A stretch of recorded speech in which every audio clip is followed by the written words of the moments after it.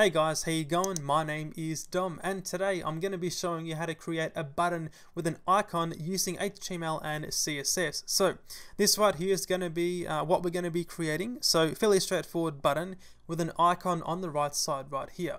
This is going to be super easy to create. You can easily include it in your own projects or websites, and I'll be leaving a link to the source code below if you want to download it and follow along. Now, as we can see, if you hover over the button, it's going to change the background color, make it a bit darker. If you click on the button, it's going to make it even darker than that. So pretty standard button behavior. Now, when it comes to the icon itself, we're going to be using the Ionicons library pack. So as we can see, you can pick through many open source icons, whichever one you want to use. In my case right here, I just searched for download and I'm using this one right here. I'll leave a link to this below, but in order to actually use the icon library, we need to first include it on the web page. So going up to the usage section right up here, we can simply copy and paste this script tag into the HTML. So I've got this empty document right here. Let's go inside the actual text editor and paste this at the bottom of the body. The reason for the bottom of the body is because we want all of this stuff right here to load up right before this gets loaded. So once you've done that, we can now begin coding. So I'll try and get through this, like I said, as quickly as I can, but we're going to be creating right here a new HTML button. This will have a type also of button. Alongside that, we're going to have a class of button. So the reason for the class of button is because we only want to apply styles in CSS to every button with this class. We don't want to apply CSS styles to every button on the page. So having that class right there is going to allow us to restrict the appearance.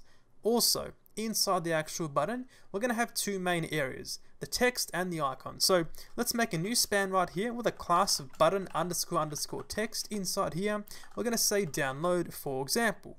Also, pressing Shift Alt down, a second span with a class of icon. This one right here is going to be, as the name suggests, a container for the icon. So inside here, we're going to include the HTML to render out our icon. So back on the icon library web page, once we choose an icon, so for example, download right here, we can then copy and paste the code to include it.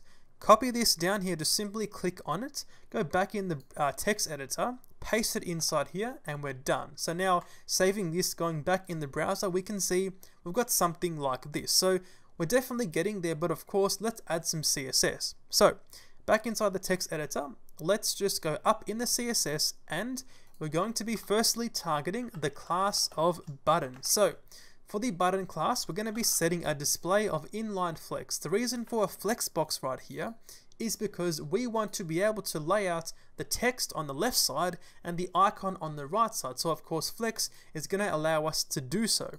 Also, let's set a height of 50 px. You can make this whatever you like. Let's add some padding of 0. All of the padding is going to be set inside the child element down here. So we're going to make the parent have no padding. A background of 009578, that is the decode green color. We're going to set a border of none and an outline of none just to remove those default borders and outlines. We're going to be replacing those with our background color changes on hover and click. Okay. Also, a border radius of 5 px just to make it rounded corners, as well as an overflow of hidden, and this will ensure that any content inside the button which overflows the container will still be restricted and covered by the border radius. Okay, we're going to also say right down here a font family of, I'm going to use Quicksand and then sans serif as my backup. We're going to be setting a font size of 16 px, and this right here is going to be our base font size for the icon and the button.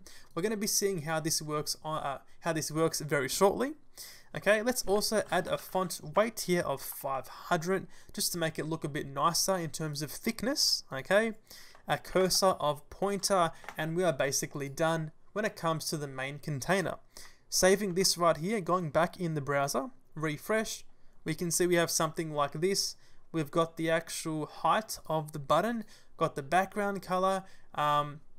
So now we need to, of course, just include those background color changes when hovering over and clicking on the button. So back inside the text editor, let's target now button, and we're going to say button : hover. So when hovering over the button, we're going to set a background color to be a darker version of what was set above. So in this case, 008168 is a darker version of what I set right up here.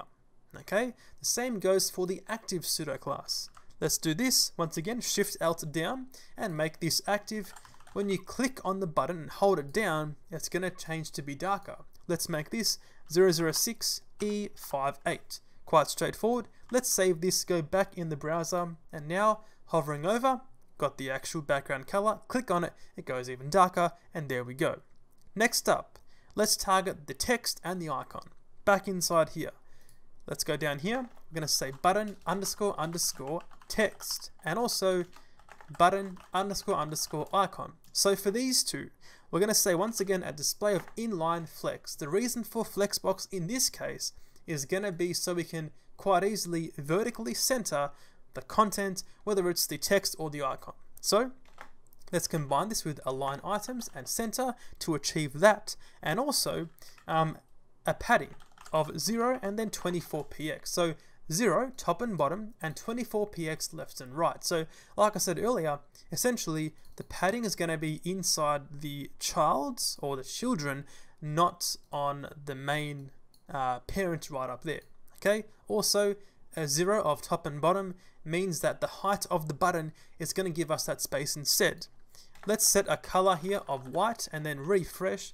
As we can see, we've got this right here.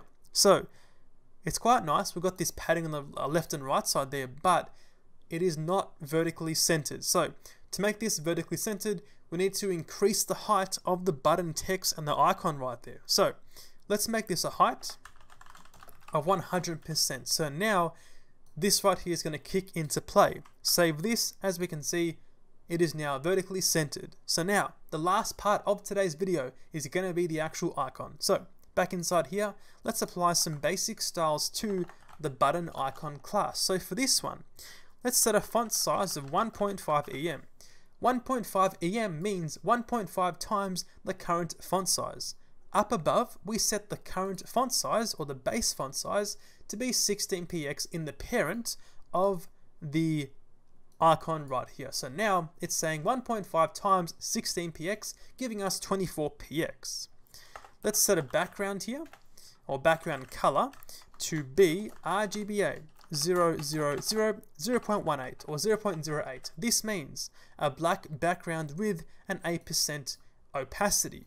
Saving this, going back in the browser, as we can see, we have that nice background color. So basically, the dark background color is going to blend through and make the base color come through, as we can see right there. So that is how to create your button using HTML and CSS.